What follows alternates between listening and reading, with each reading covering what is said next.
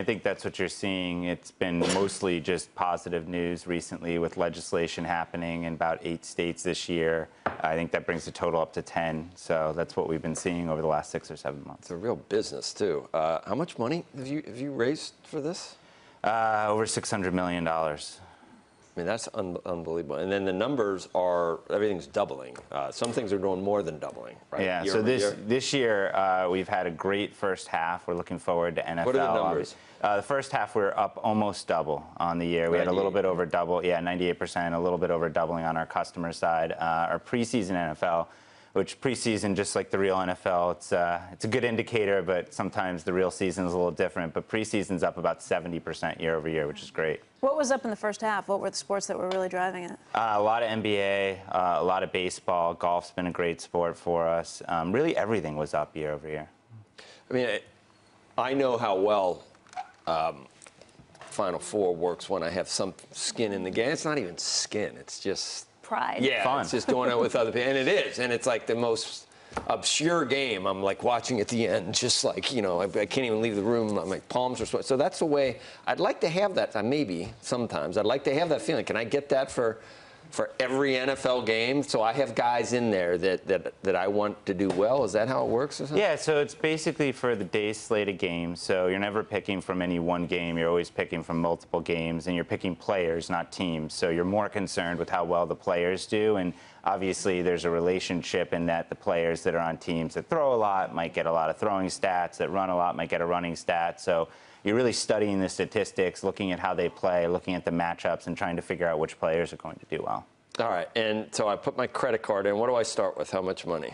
I mean, whatever you want. You can play for free if you want. A lot of people come in and play for free as their first try. And I can win millions playing for free? We have a $100,000 game right. That is free that starts week 1. Yeah, it's $100,000 in prizes. So you have to put in $3 if you want to get the million one. But the free one is $100,000. Like so the lottery. Yeah, You know, like you told me not to. Tax on the stupid. Yeah, I know. And how do I play? You're so smart at guessing all these Well, things. it's free, so it's not that stupid. Right. How do I do? How do I do golf? What do I got to do? Golf is a great sport, too. It's actually been very popular, a lot of our NFL players, because it's once a week, so it's less demanding than some of the sports that are every day. Very similar to NFL. You're just picking a roster of golfers. Those golfers are going to get stats like things like, you know, stuff you're familiar with, like birdies, but also you're going to look at things like greens and regulation and stuff like that, and those translate into fantasy points. How is your business different than FanDuel, for example?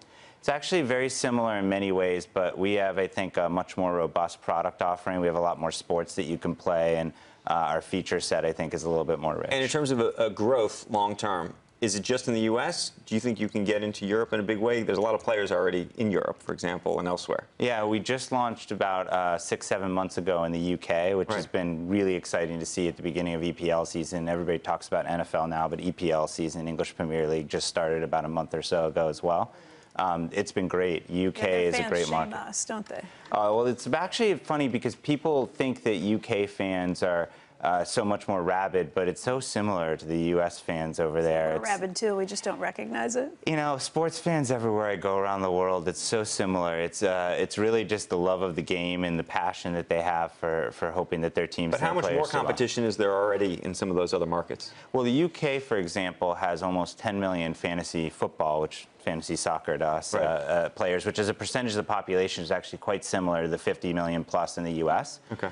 So at least in the traditional season-long format, manager leagues, as they call them, have done very well over there, and so we're hoping that our version of our version of fantasy football does well over there as well. Advertising is a little different than it's been in the past, right? It seems toned down to me from you and some of your competitors. Yeah, I think last year was a big year, and we learned a lot. We learned a lot in terms of what worked and also what's too much in terms of brand exposure. In terms of bringing regulators in and bringing law I think there were a lot of negatives that came. That was one of them, but it was really just a symptom of overexposure, I think. And we learned, I think, the right amount of advertising is still, you're still going to see us. It's still going to be something that this time of year people are going to see on the air and see in various places, but I think it's going to be. I'm not going to see the guy with the backwards hat saying, "Whoa, I won. No, I think the message is a bit different. We just launched a new program this year, a new feature for our product, called Leagues, which allows you to play with your friends. You can form these groups of friends, almost like your little clan that you can play with. People on Twitter even, right? Yeah, it's so similar to all the social media, and I think that's going to be huge. I think that's the real next phase, and we want to emphasize that a lot more in our advertising. And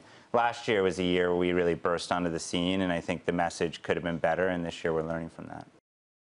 Hey CNBC fans, thanks for checking out our YouTube channel. Here you're going to find videos packed with all of the information that you need to be smarter about your finances. You can subscribe by clicking right here and click on all the videos around me or the eye right here to watch the latest from CNBC. Thanks for watching.